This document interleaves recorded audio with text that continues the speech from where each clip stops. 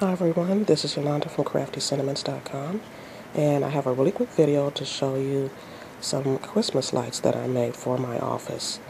They are made from the Chirstmas Cheer Cartridge, and they are cut out at 4 inches, and they are just stuck onto the wood here with some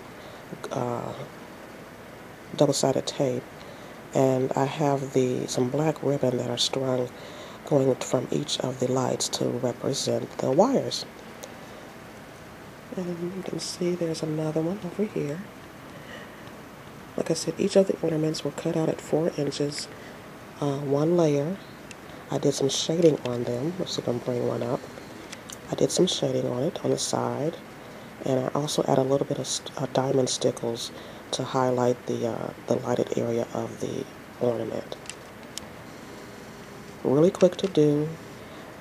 I did them in about 5 different colors, primary colors of Recollections paper. Takes but a minute to do, so maybe this is something that you would like to do for yourself. Okay, thanks for watching. Bye-bye.